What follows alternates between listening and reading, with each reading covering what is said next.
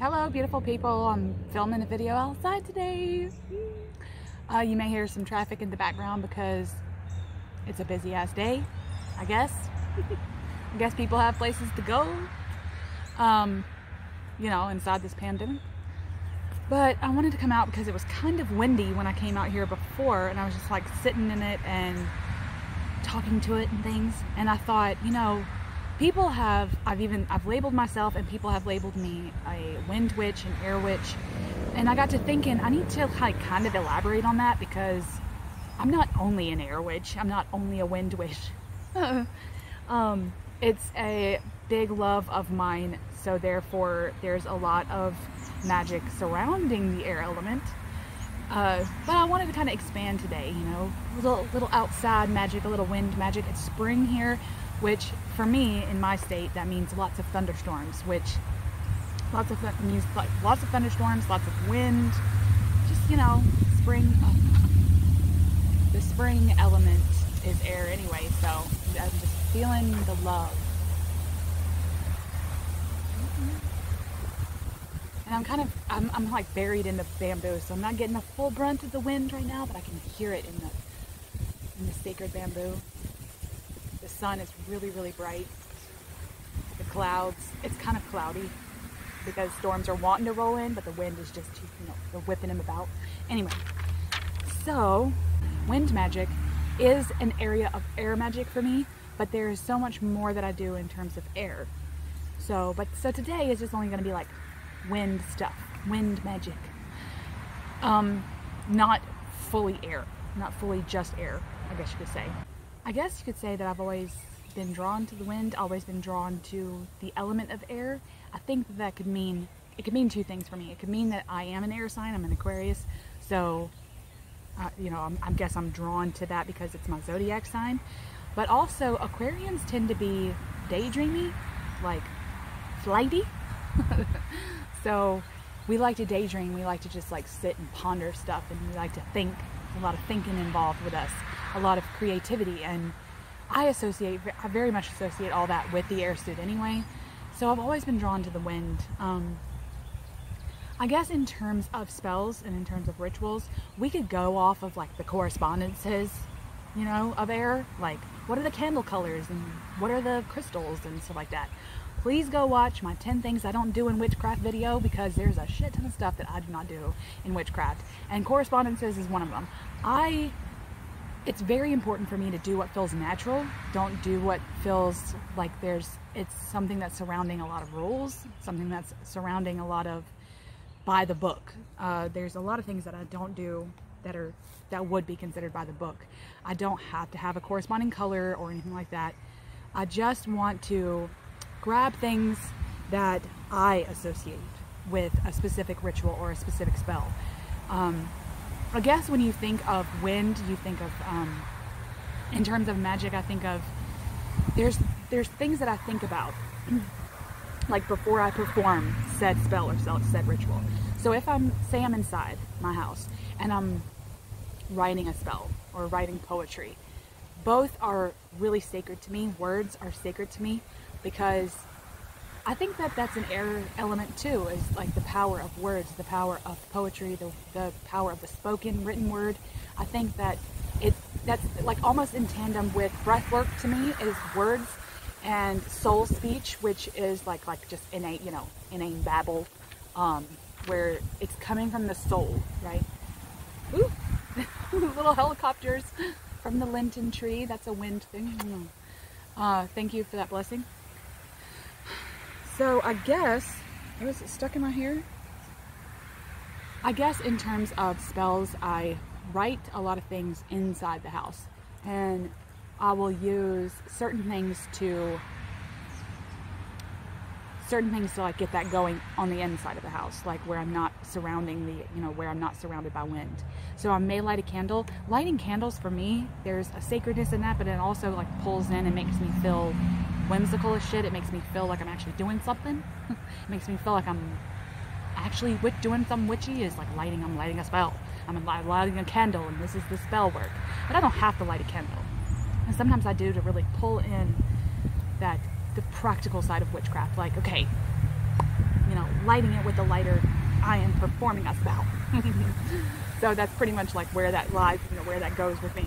So I light a candle, you know, any candle, it doesn't really matter.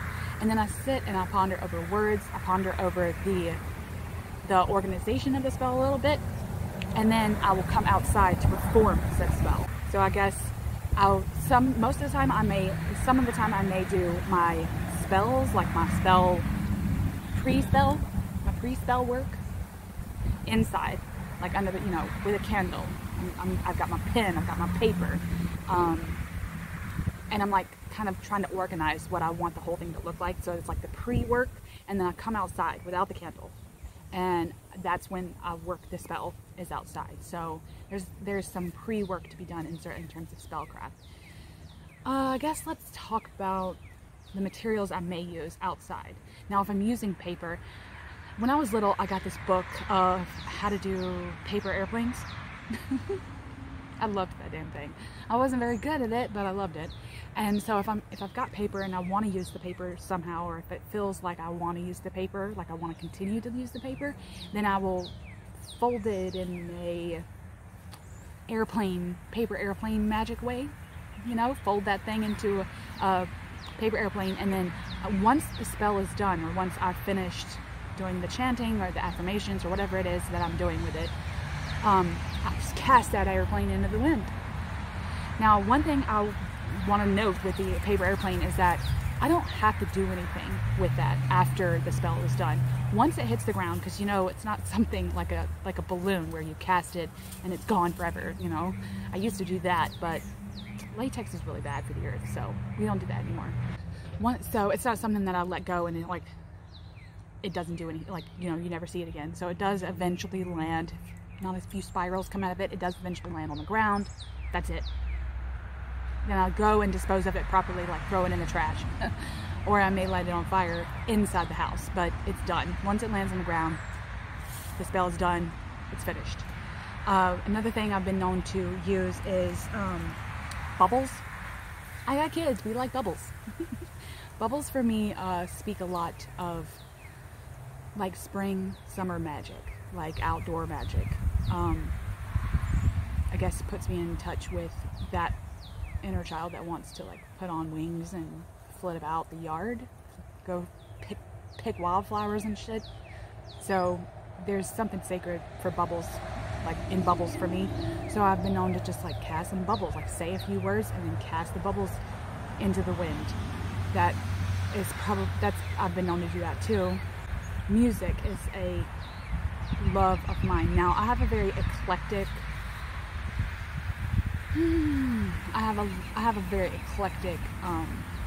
taste in music. It could be all over the place. I can't really tell you like this is my favorite music to play during my wind magic time, okay? I will say that when I come out to perform a ritual inside wind, like inside the wind magic, there's usually some music involved, and that could range from anything to hard alternative rock to flute music or to string music. I really like string music, you know, any kind of string music and flute music, and both of them I associate with the air suit anyway. Like vibrationally speaking, I think of them very much in the air realm. So I play a lot of that, but it could be anything that I'm drawn to play in that moment. And dancing, twirling is an air thing. You twirl around. You know, I know my neighbors think I'm crazy, but I'm really not. So I think if I could put a correspondence down, it would be like an actual correspondence that people would associate with the air element is smoke. I've been known to use lots of smoke in my spells and rituals. For me, that's incense, that's sage sticks, and that's pipe tobacco. I use pipe tobacco in a couple of my in like certain spells, but it's like sometimes I can use that in place of incense smoke or sage smoke. Now, sage smoke for me is very much cleansing, but so is wind magic for me. The wind is blowing through me, so therefore it feels cleansing in a way. So, but I use it in terms of wind to let me know which direction the wind is going. Now, I have studied the four winds, okay, like the direction, like if we're going off directionality here on the wind, on the four winds. I think, I guess to clarify the four winds, I associate them like with the same as like the four suits in tarot. So, like the north wind would be the pentacles, you know, all about money and the body and material things and things like that. And then the east wind is the sword suit, so the intellectual, the intuitive, creativity to an extent, things like that, courage, right? And then the west wind is cups, like the cup suit, so that would be love, fertility, healing, cleansing, things like that. And then there's the south wind, which would be the wand suit, so that's creativity, change, power, energy, things like that. So that's how I've always associated the four winds. But with those, I can intensify a spell. Like if I know which way the wind is going, I can cast the spell into the wind to the north or to the south or away from this way, right? So there, you could think of it in terms of like banishing or manifesting, like gaining and releasing, things like that. So I kind of think of the wind's directionality as well in terms of both spells and rituals. So I guess that's something that you could plug out. I think for me, there's a sacredness in the wind itself that I really don't have to do anything. I really don't have to do anything but sit in it. I feel a sacred friendship, a sacred parenthood, a sacred like working. I'm working like a sacredness that I'm working in tandem with the universe, and the universe is helping me because I'm in it, and I'm like, with me just sitting in the wind, I'm sitting with the universe, like we're at a table sipping tea, right? So I feel like that. I feel that relationship. I hope that makes sense. So I don't have to have anything. I don't have to do anything but sit in it, like I was before I started filming this video. I'm just sitting here letting the wind play with my hair. And on that note, I wanted to share, I had written this down because I found it. It's a quote by Khalil Gibran. And I've been seeing their quotes everywhere lately because I bought their book in a thrift store haul. Like I bought it at a thrift store, and I had no idea that it would, that book and his other works would inspire me so. But it says, and don't forget that the earth delights to feel your bare feet, and the winds long to play with your hair. I'm gonna like paste that into my book of shadows, like for real. It's just like, if there was ever a saying that said linen, that would be it. I just like feel like the wind does want to just play with your hair. It just wants to sit there and braid your hair, you know, and knot it the hell up. So there's a sacredness in just sitting.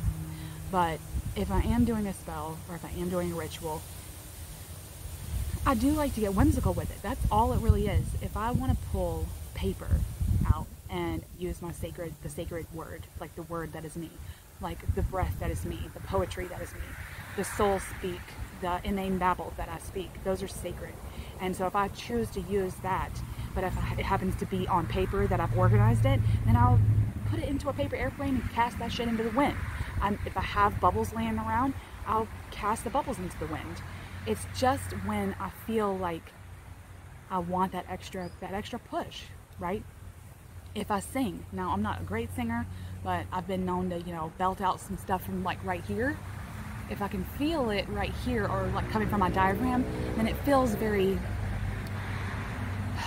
like I am pushing it out, you know? And so I've been known to do that. But that's why music is so important, because the lyrics are beautiful words. So songs and poetry and words in general, words organized in a spell. That's why we take so much time to write our spells, is because there's a sacredness in the organization of it all, even if you don't choose to rhyme. So I think words are, I guess the most important thing about wind magic for me is that I'm casting my words, my organized beauty and power into something, and then I'm casting that into the wilds, into the wind. So there's a power in that. I'm working with the wind to do something, you know, to gain something or to lose something.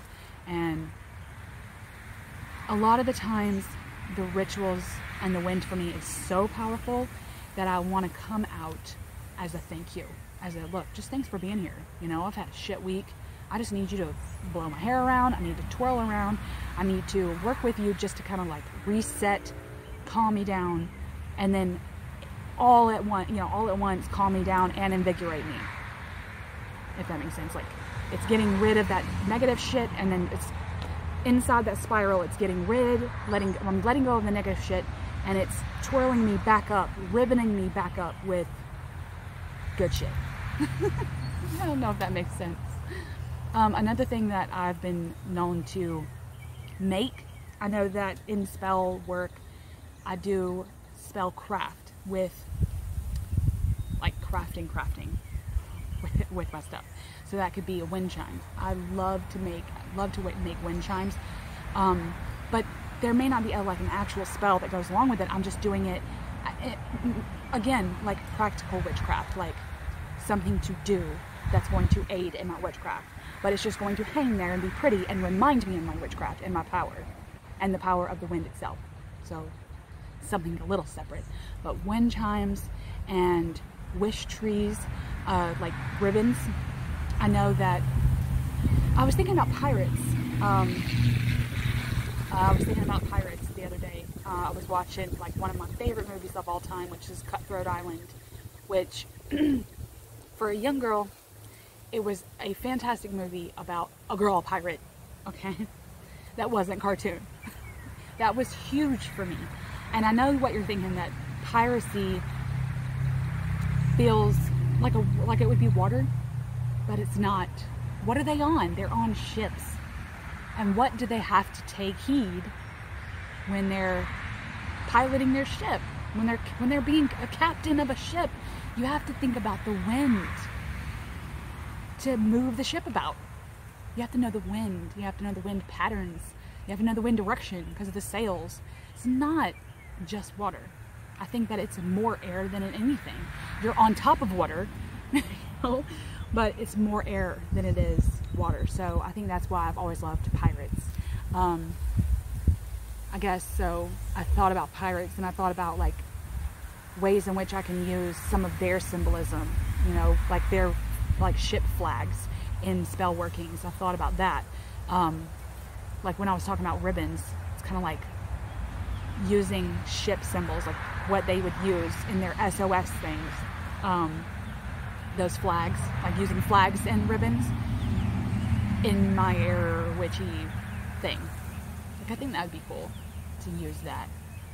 But so I've used ribbons, used bubbles, I've used paper, I've used just song and speak and like words in general. That's really important to me. I think that there's a spiritual cleanse in wind, and there's an aspect of just free your spirit. And whatever that takes for you to do it. If you just want to go out there and sit and let it blow through your hair, do it. If you want to do something, work with the wind in specific ways, think of some ways to do that. Think of some ways to like hang ribbons on your beautiful trees, and every time you look out your window or something and see them blowing, or you hear the twinkles of the wind chimes, know that that's the wind calling you out, or like feel if that is the wind calling you, or feel if that is if it gets you inspired in some way, like the twinkling reminds you of a song and links you back to a memory, you know, like those are things I think about when I look out at the spellcraft work that I've done, crafting, and then use that as inspiration to write more spells and to think of new ways I can conduct ritual in wind and things like that. So this is, I guess, a little of what I could condense in a video of wind magic, but that's not all air is. It's not all air magic is for me. I have a high love of storm magic, but I could make a whole video on that as well, and I probably will go in more into storm season. I'll probably make a storm video when I could come out here safely and be in a storm with you guys. Let's see. I guess just leave me your questions. If you have like a specific question on wind magic or air magic, you know, whatever, I'd love to, you know, get my thoughts going on this. So if you've ever had a question about wind magic and want me to answer it, I'd love to. But I think I've covered everything that I like to do in the wind.